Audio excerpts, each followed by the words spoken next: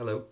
So I was sitting eating a bag of chocolate chips the other day when a thought struck me. Then I almost lost the thought due to it hitting me rather hard and almost rendering me unconscious. This was, of course, combined with the fact that I had just recently returned home from a rather long and tiring shift at work. Under normal circumstances, a strike from any thought, large or small, is barely enough to leave a mark.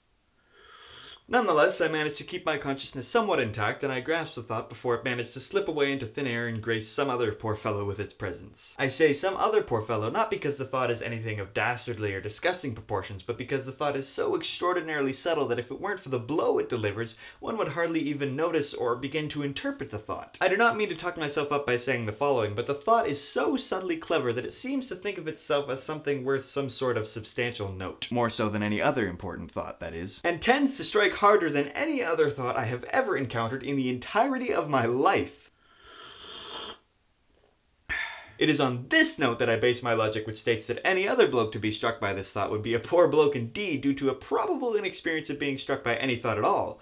Never mind an important one. I apologize if my digression bores you, but I found, and find, all these things to be extremely important when I was struck by the original thought, so I can only assume that any other person who wishes to hear the thought must find them extremely important as well. I also truly wish that this digression will lessen the pain and possible force that the blow will no doubt deliver once it has made its appearance in any of you unfortunate viewers. Anyway, I believe we're at the point where I started to read the nutritional information on the bag of chocolate chips which I was stuffing down my esophagus at an alarming rate. This alarming rate was, of course, simply to distract myself from the throbbing headache which the blow of the thought had given me. At any rate, alarming or not, I was reading the nutritional information on the chocolate chip bag. I'm not quite sure why I read it, because I have no intention of ever going on a diet or setting a curfew on the population of calories and fats in my body, but I read it nonetheless. It was during the reading of the nutritional information which I had the latter thought, which this time around was substantial enough to erase the previous thought of which I'm supposed to be telling you, but I'm failing quite horribly. As it turns out, I have no miraculous thought to share with you.